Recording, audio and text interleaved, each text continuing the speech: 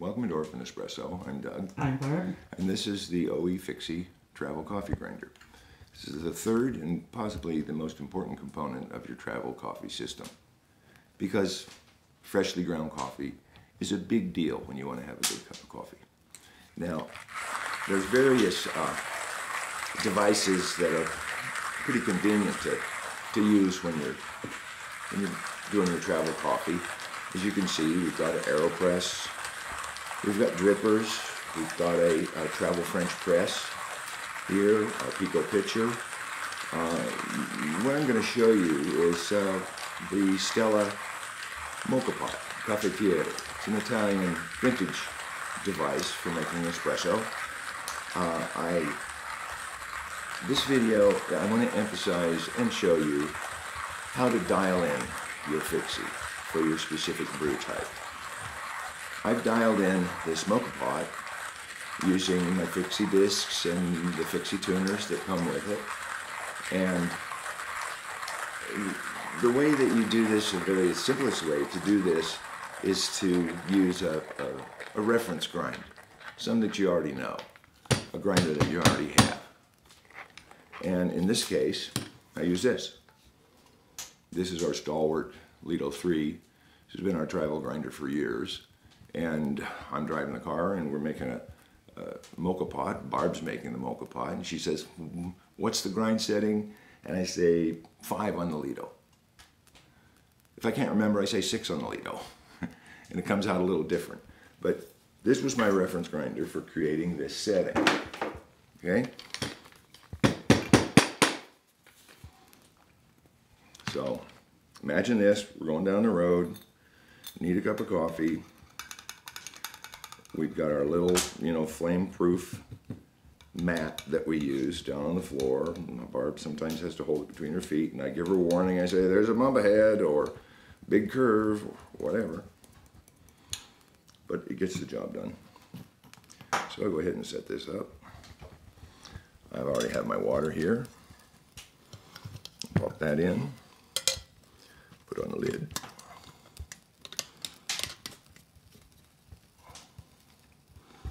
And put it on the flame. Key is you don't want to push it down too hard or it's too hard to get off. Fireproof board, here we go. So, while that's brewing, okay, I'll show you how I did this.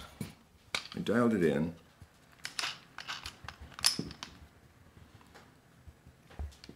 This is my setup for my Moka pot. Okay. Yeah, we'll move some of these things out of the way so Barb can see. So are you good there? Yep. Okay. What I used to achieve this was the fine disc, which is marked 1, the Delrin disc. I used a 0.2 and a 0.1 tuner shim. So you can see how the 0.2, this is more opaque than the 0.1, and you can also feel the difference. This is stiffer and this is softer, okay? But that's how I dialed it in, which pretty much approximates the setting of 5 on the Lido 3, which has worked for us for the Stella brewing. So. And you did that by grinding some coffee in the 3, then grinding some coffee in the Fixie, and adding the discs until I had it right, or I had it close enough. That, for example, espresso on this grinder is the fine one and all 4 of these discs. 2.2s and 2.1s takes it down to espresso. So for a practical example, we'll do this while that's brewing. Okay, I have pre-ground some coffee that I use for this brewer here. I use this for my Kono style dripper. Okay, this is a reference brew. Ground this in a known grinder now. So I will, as I said, some of it's knowledge, some of it's trial and error. I have to find my discs. Okay, nominally number 2 dots, that's the medium disc, or the brew disc. So let me just pop that on, put on the handle, and the nut.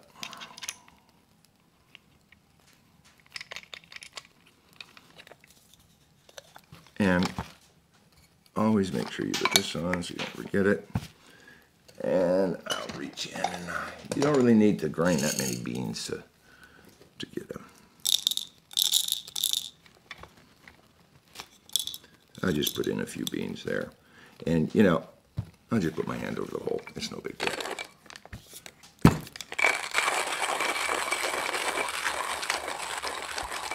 Now by the spots, the sound and the speed, I put that. Okay, so then you come in here. So, a little too coarse.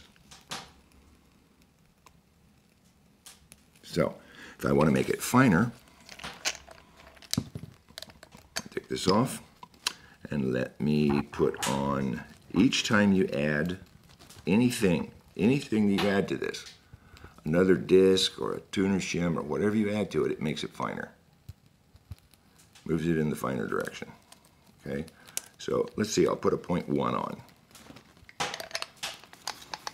And this is pretty much similar to you know, if you've had to dial in a grinder, which means is you change the setting and you grind a few beans, and then you compare it to your reference. Then you do this over and over again until it's dialed in. Oh, I sure hit that jackpot. I'm supposed to be using really it's easy to use the jar. Keep an eye on my flame over there. Yeah, the manual says use the jar, so you know. You're flaming away. Flaming away. You'll hear it when it starts to pop. You might notice this is a very quiet grinder, and it's interesting that different materials in a grinder, even an electric grinder, if there's a lot of plastic in it, it'll broadcast the sound in a different way than if there's a lot of metal. And a lot of times the manufacturer will use zinc instead of aluminum in certain components because it absorbs the sound and broadcasts in a different way. But the materials of this grinder make it very quiet, which is very nice. Okay, so I'll come in here. Well, let's look a little closer. I need one more. So I'll take out my... You notice I'm holding my hand on the burr down here in this end because the burr just falls right out if you've seen our other videos. Now I need this is my 0.2. Okay. So you've taken off the 0.1 Took off and the put 0.1. on the 0.2. Now this might seem a little tedious, but at the same time, you're only doing this once because the grinder doesn't change. Even if you change beans, it has to be a huge change. And you have to go from an extremely dark roast to an extremely light roast. Let me do this properly. See how much easier that was? That was a lot easier. If you read the instructions. And you didn't spill them. No? Okay, so I've got the medium disc and a 0.2 tuner on it. And as I said, you don't have to grind very many beans at all to get an idea for how you're doing on this.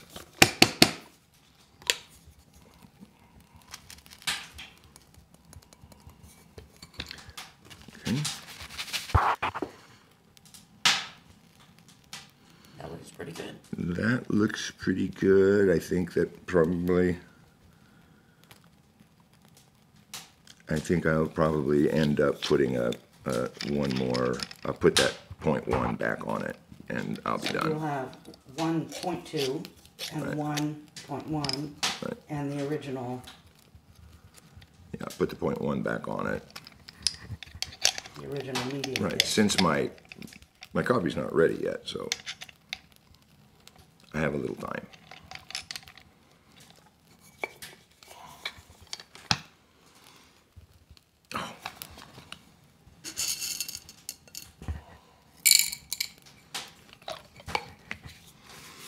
You're gonna put the beans in. Oh, yeah.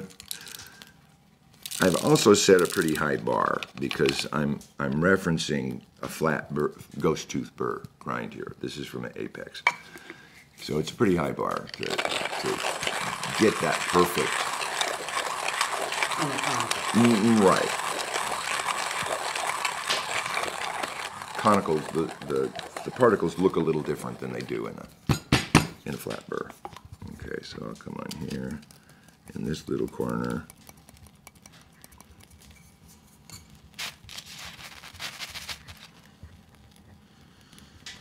Yeah, except for some big chunk of chaff. I think that I'm pretty much there on this.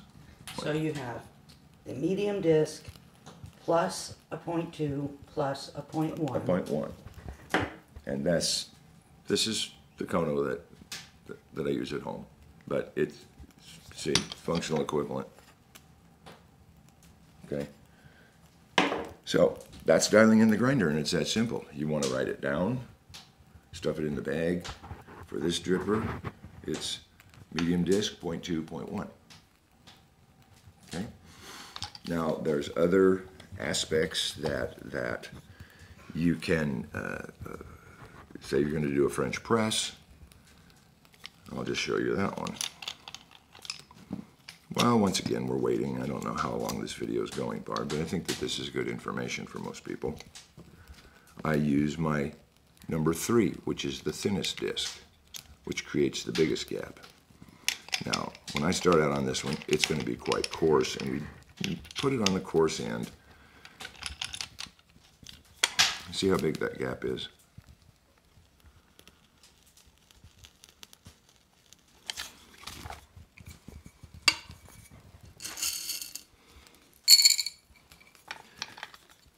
People have all kinds of different... With the beans in the grinder. Oh, shoot, I did it again.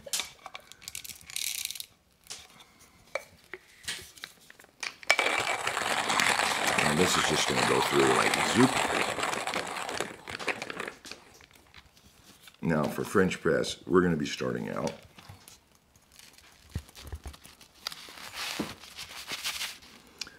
Pretty coarse.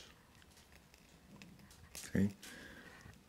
Depending on what kind of press you have, how you prefer your French press, the finer you grind it in a press, then the bolder it's going to be.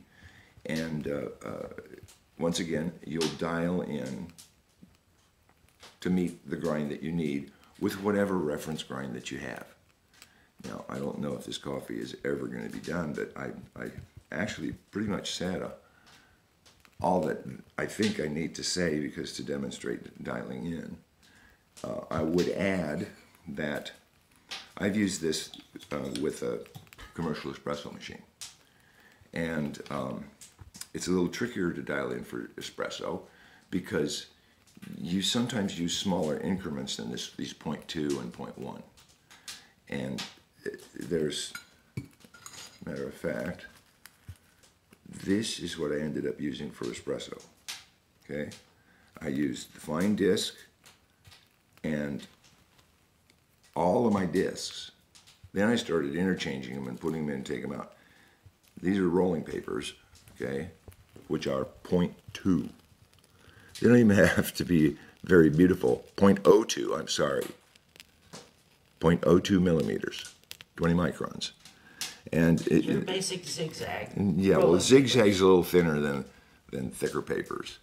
And then there's other things like aluminum foil. Heavy-duty aluminum foil is thicker than regular aluminum foil. So you can come up with some pretty precise shim systems by finding these. And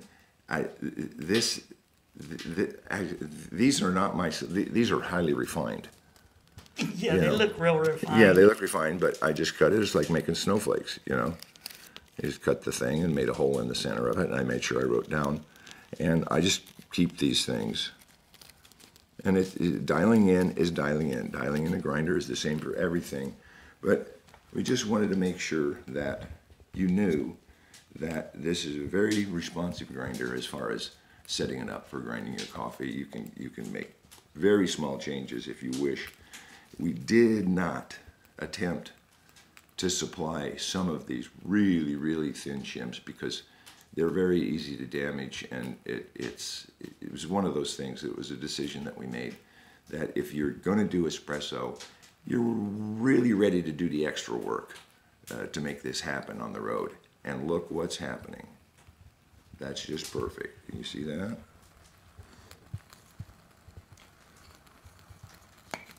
And let me tell you, when you're when you're needing a good cup of coffee and you hear that start to drip, it's just beautiful.